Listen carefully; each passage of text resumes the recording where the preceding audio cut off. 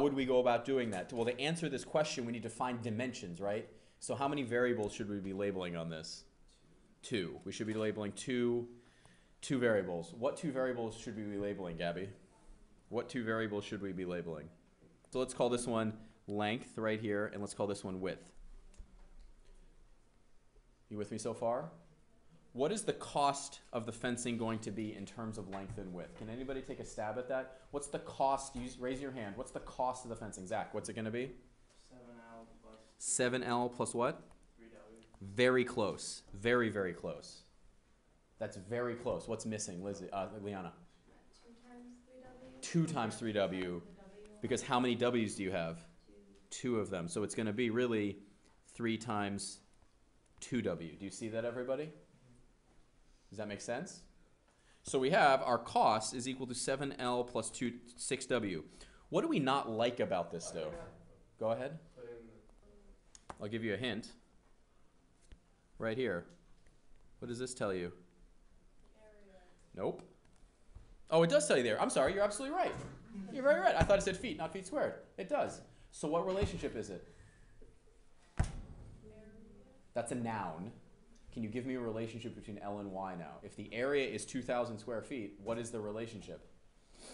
Wouldn't it be like 2,000 minus... That's perimeter. How do you find the area of a rectangle? length times width? Exactly. So tell me what the equation is. 2,000 equals L times W? Yes, exactly. So what can you solve for now? One of the variables. Which one? This is a choice. Doesn't matter which one. Which one do you want to solve for? L or W? W. W? So what does W equal, Leanna? 2,000 divided by L. 2,000 divided by L. So now where can you take this? Where can you put that? Anywhere you want. You theoretically could, but where should you put it? Into the equation right there, because what was the problem with that equation? 2 variables. So now how many variables do we have? We have 7L plus 6 times what? 2,000 over L. Okay, you can sit down now, everybody. There's our cost equation. What do we want to do with our cost equation? We want to find where it's a what? Maximum? Minimum. We want to find out where it's a minimum. So what is the process we have used for finding where it's a minimum? Take the derivative and set it equal to? Before you take the derivative on this, you're going to want to rearrange this. How? What are you going to want to do to this before you take the derivative? Raise your hand, everybody. Let's have someone who hasn't spoken yet today. You can distribute, so it's going to be 7L plus what?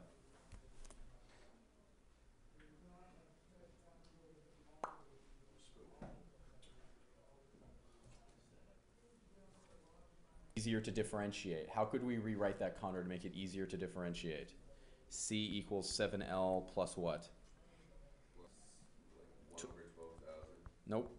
12,000 times what? L to the negative 1. Yes. Remember that we turned into exponent form because we can take derivatives of exponents really easily. So now that we have it in a nice form, what should we do to that, Nick? What should we do to it now?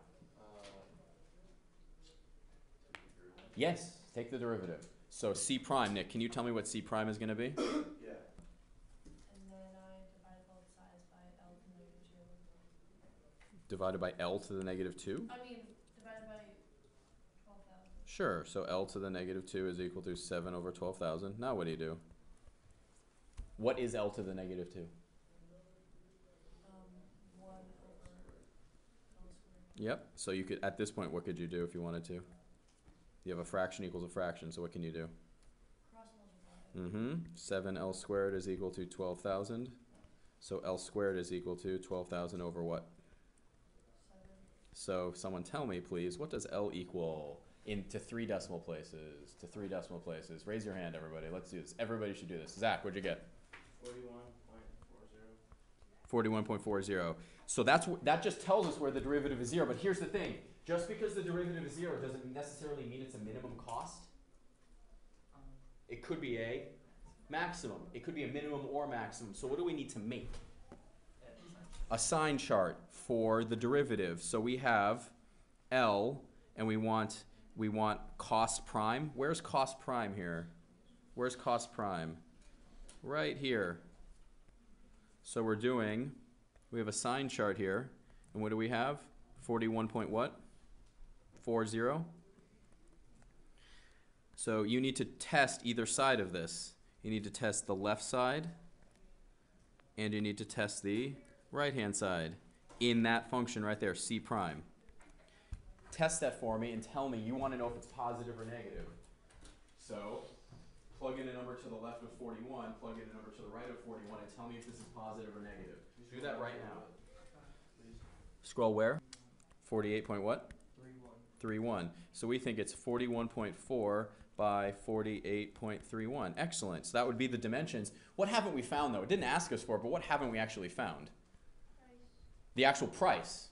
Right, Lizzie? Could we find that price? Yeah. Sure. It's the first equation we found here, right? So it would be 7 times 41.4 plus, what is it? 3? It's 6. Yeah. 6 times what? 48.31. What's that going to be? 579.66. So the minimum cost is going to be $579, and it would be 41.4 feet by 48.31